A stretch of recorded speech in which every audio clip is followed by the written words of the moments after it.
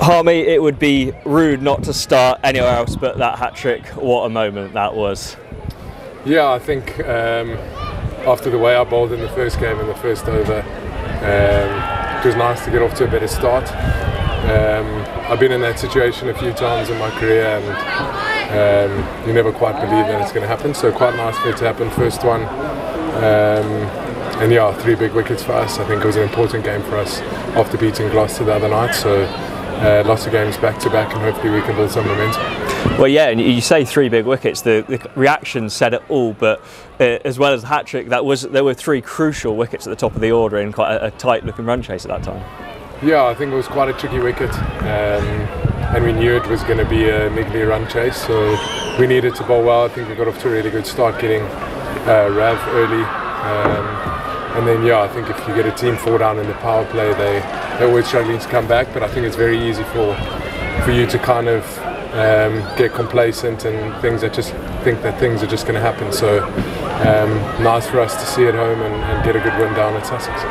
Yeah, and in the field it did feel like one of those nights where everything went to plan, as you mentioned, getting Ravi in the first over and Critchley and Lawrence making an instant impact. Some brilliant catching as well, that one, Wesley's in particular. Yeah, Tommy's taken some spectacular catches.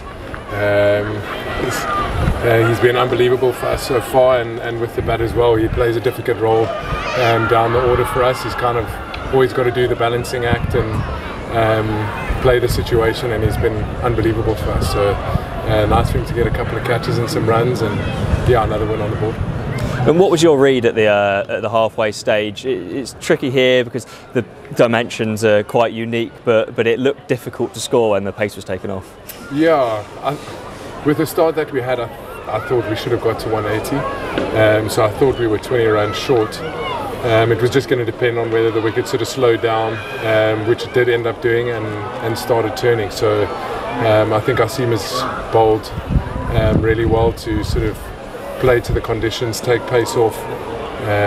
So yeah, very happy with the outing tonight. And with the bat, it feels like there are more options than ever. Dan coming back tonight as well to add even more quality. It's obviously difficult when it comes to team selection, but in a jam-packed group stage, that depth is going to prove really crucial. Absolutely. I think tough decision to move Dassie from 3 after scoring a 50 the other night down to 6 tonight. But it shows his class that he could adapt and get runs down the order. So we do have a lot of options, and then, as you said, depth is going to help us as the tournament goes on. We don't know how long we're going to have Dan Lawrence for, so make hay while the sun shines, and then yeah, plenty of opportunities for guys through the tournament. And 2 wins from 2. The team's obviously got a bit of a head start, but with games coming thick and fast, the message to the lads must be just to keep on going now. Yeah, I think T20 cricket's about momentum, and when you got so many games so quickly, I think you just got to take one day at a time. You can't get too comfortable and think that you're just going to rock up and win. So I think the challenge to the squad is to make sure that we reset every game, and we're making sure that we're trying to put on our best show every time we go out there.